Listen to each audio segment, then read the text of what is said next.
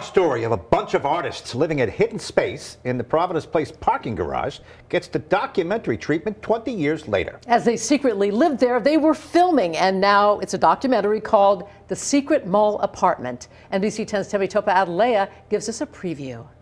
Artist Michael Townsend looks out the window of his studio and sees the Providence Place Mall. And it's really sad to see the offering of movies so close and knowing that I cannot go there anymore. Townsend and 7 friends were banned from the mall in 2007 after a security guard discovered they were living inside. We had to control that space for 4 years. 4 years? Yeah. And so no the first, one knew. No one knew.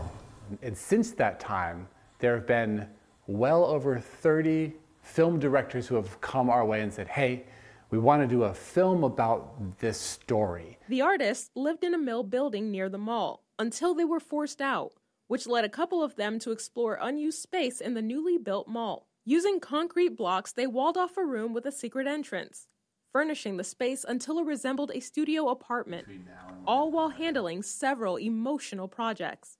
They're all very complicated, very emotional.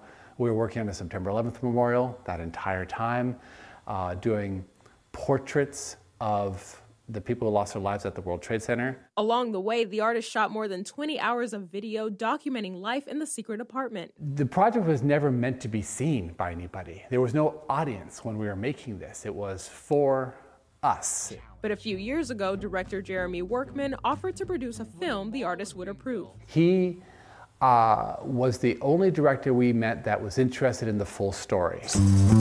The documentary premiered at the South by Southwest Film Festival in Austin, Texas last week, drawing a lot of buzz and praise. Variety published the exclusive trailer to this article about the documentary. Townsend hopes one day it could be shown at the place where it all started. In Providence, Temi Topa Adelea, NBC 10 News. Next, it's